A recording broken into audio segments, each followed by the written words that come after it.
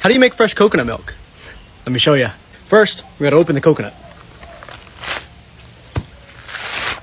All right, now that you're sweaty, knees weak, arms are heavy, got vomit on your sweater already, okay. Now that we got the nut out, what I'm gonna do is I'm gonna hit this coconut exactly 1,400 pounds of force right down the middle. Oops, I was actually 13 here, 14. Now we're talking. Ooh, there it goes. We're gonna get all the water into the bowl. That was a lot of coconut water. Now we're gonna open up the coconut and we're hoping that there's gonna be a lot of meat.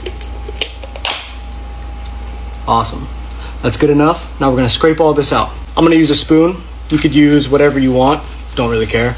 A lot of people like to use butter knives, but the meat in this one is actually pretty soft, so it's coming out pretty easy. It's usually hard, but yeah, this one's coming out pretty easy. So scrape out all your meat. All right, we got all the meat out. We're both out of here, so I'll probably just keep these, maybe make some cups or I don't know, something, we'll see. We got our blender, just gonna add the coconut meat into the blender. And what I like to do is just put just enough coconut water so that doesn't get stuck in there. Perfect. Hopefully it's not too loud. Oh, okay, turn it on. That's what you gotta do first. Turn it on first. Okay, hold on. Got it.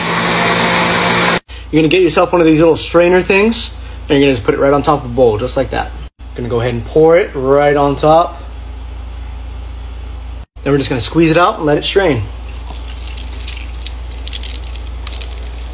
You can have vanilla for your little foo-foo drinks, or just drink it like this. But there you have it, your own coconut milk.